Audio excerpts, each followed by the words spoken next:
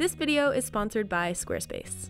I don't know if you've seen the actual bomb that's gone off on the internet that I like to call the X100VI, but shit's getting crazy on the internet. People cannot stop talking about this camera, and I remember with the X100V, it was the same thing. The X100VI is actually holding a new record for the most pre-orders of a camera ever. If you were, not living under a rock last year, you probably remember the absolute mania that was trying to get your hands on an X100V because pre-orders were super backed up. Fuji did not know what was gonna hit them. I didn't know what was coming. You didn't know what was coming. The price on Marketplace for these cameras absolutely skyrocketed. I looked for a X100V in a different province that I knew I was going to, and I found one there that was slightly cheaper, but it was still, make no mistake, like several $100s more than what they cost retail.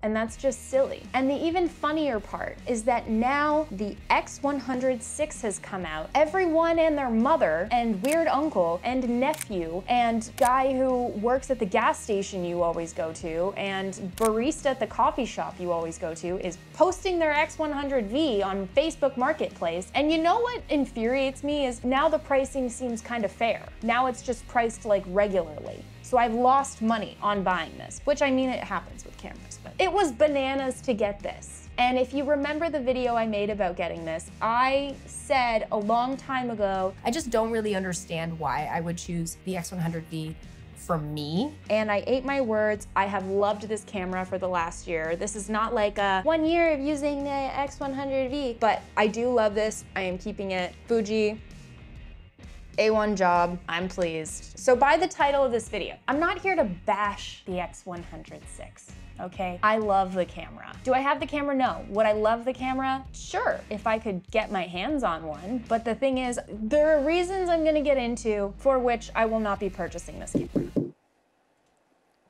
You enjoying this video? Cool. Couple things I'm gonna ask you to do then. 1, maybe subscribe to my channel. 2, listen to me talk about Squarespace for a minute. Thanks. I used Squarespace to make my website.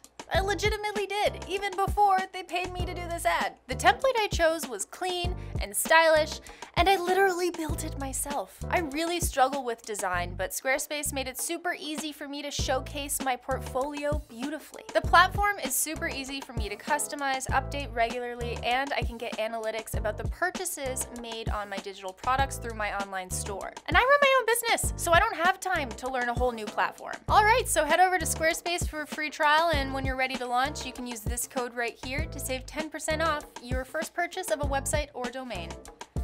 Thanks, Squarespace. Now back to the video. Let's just be clear, this is a very dope camera. Both the X100V and X100VI, both fantastic cameras. I'm very excited about the X100VI, like everyone you know is. But there are some reasons I'm having trouble justifying the upgrade, and that's what I'm gonna get into in this video. This isn't a review, but just as a refresher, I'm gonna go through some of the big new specs here. If you've already seen them, I don't blame you, just maybe go click ahead because there are chapter markers in this video. You're welcome. So we've got the same fixed lens here. It's a 23mm lens, which is a 35mm equivalent, f2.0. We've got the same body. Apparently some little things have changed here. I can't show you the physical one, but from what I've seen online, we've got a slightly repositioned drive and delete button on this camera. It's right here. Apparently it's further away from the viewfinder and more like below the hot shoe now. So that seems like where it is now, but I don't know if that's a major issue. This is no longer red. This.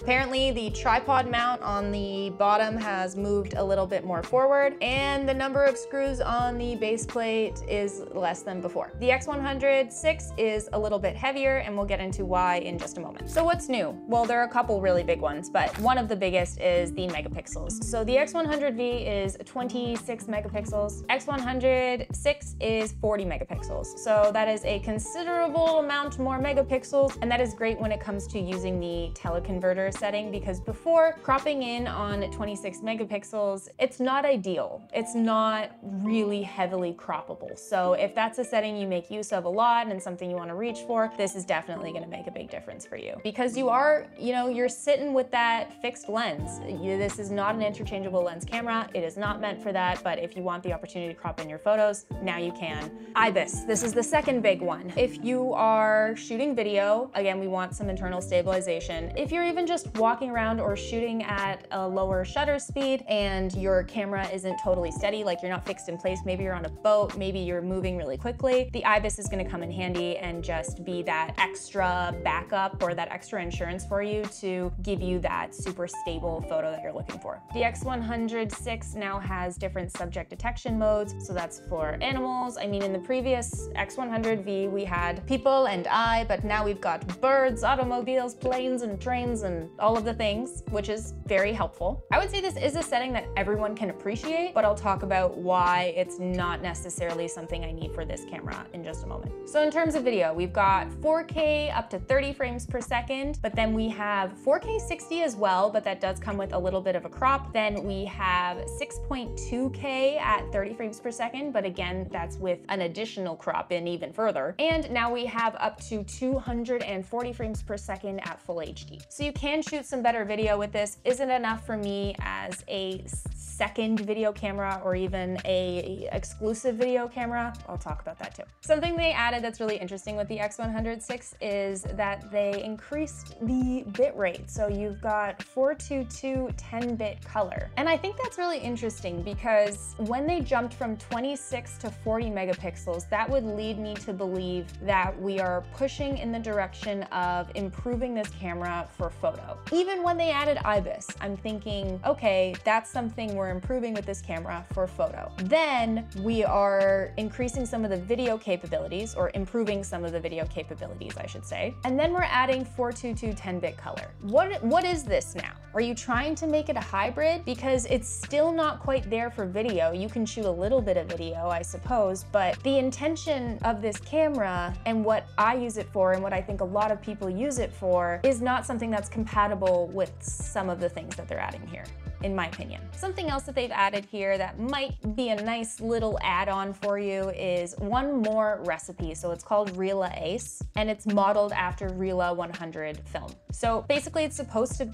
Luna, can you not use the litter box right now? My cat has runny poops. A stool sample is at the vet. She's got probiotics. She's got better food. Please don't be concerned. Luna, mommy's working. Good job. So it's supposed to be like the classic chrome recipe, but with more saturation. For me, this is like a cool extra thing to have and would be fun to try, but it's not enough of a reason for me to go and buy a whole new camera.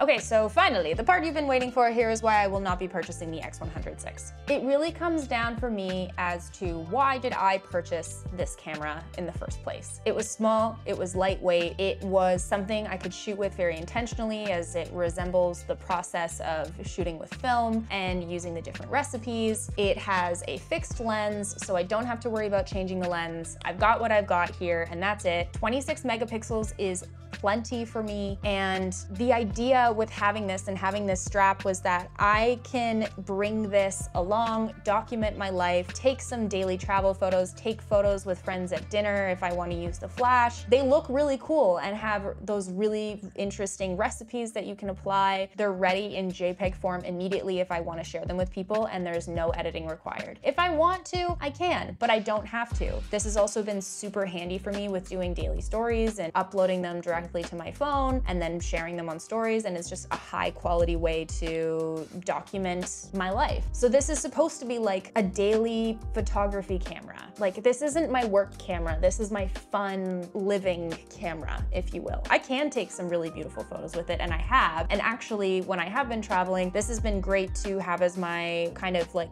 wide angle body always on me, even though it's a 35mm equivalent, still wide enough. And then on like my A7R4 4, for example, I'll have like my 100 to 400 or an 85mm or something a lot tighter, and then I don't have to keep switching lenses that kind of have both on the go. So no, I haven't just used this for documenting my life. It is high enough quality that I can use it for some of my professional work as well. As far as the autofocus settings, I normally use zone focus with this because I'm a little slower shooting with it. I'm more intentional. I'm walking around a town in a different country, or like I said, out to dinner. I don't need to be super fast with this, although having those autofocus settings obviously would be really nice. In terms of video, I never use this for video. That was never my intention. I have other cameras with other settings that truly just blow this one out of the water. They've got 422 10-bit color. They've got IBIS already. I don't need that in this body, especially because so many of those video settings also include a crop, and this is crop sensor and those are full frame. Like,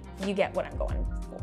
IBIS for photography, again, would be really nice, but how I'm normally taking photos with this, I'm not moving a lot. I'm not that concerned about getting a ton of motion blur because of how I've normally been taking my photos with this. Like I said, I'm walking around, I'm on stable ground, it's nice and bright. Sometimes when I'm shooting in low light, I do notice that, but I like to adjust my settings manually. I don't normally use aperture priority or anything, so I'm adjusting for it as I go. And because this is something I carry around daily when I'm traveling, I don't want it to be super heavy. And the new one is a little bit heavier because they've added IBIS, and there really isn't a way for them to not do that. In doing some of my research on the X100VI, I actually came across a video from Matt Granger, and he made a really interesting point. They've made a ton of improvements with the series of these cameras, and they've truly taken a camera that everybody loved and they just keep tweaking it, making it that little bit better every time. And so they have upgraded many of the features like the sensor quality and the bit rate. However, one thing they have not changed in order to keep up with some of those settings is the lens. This still is not a 2024 quality lens, as he put it. That's also why I'm interested to wait for the next iteration of this, the X100VII, and to see if that's the change they've made with that model. And then I could see that being a big enough reason for me to switch. And finally, the market is flooded with people selling their X100Vs, so I just don't see the point in contributing to that and then waiting forever for the X100VI. I'm gonna rock my X100V for a little bit longer. Let me know what you guys think. I have a ton of friends who are picking up the new one and a ton of friends who just aren't really sure what to do and are thinking about keeping the old one too. So where do you stand? Let me know in the comments below. And if you liked this video, please give it a like down below. Subscribe if you're not already and hit the notification bell to get notified for all future videos. I suppose I'll leave links to both. I can't. It's discontinued. I forgot. This is discontinued, by the way. So you have to get the new one if you don't have either. Leave a link to the X100VI in the description below if you disagree with me completely, or maybe I've sold you on it. You're welcome. I do think it's a great camera. I hope you enjoy it. Maybe let me borrow it. That would be nice. Okay, I'm gonna go to bed now and watch the bear.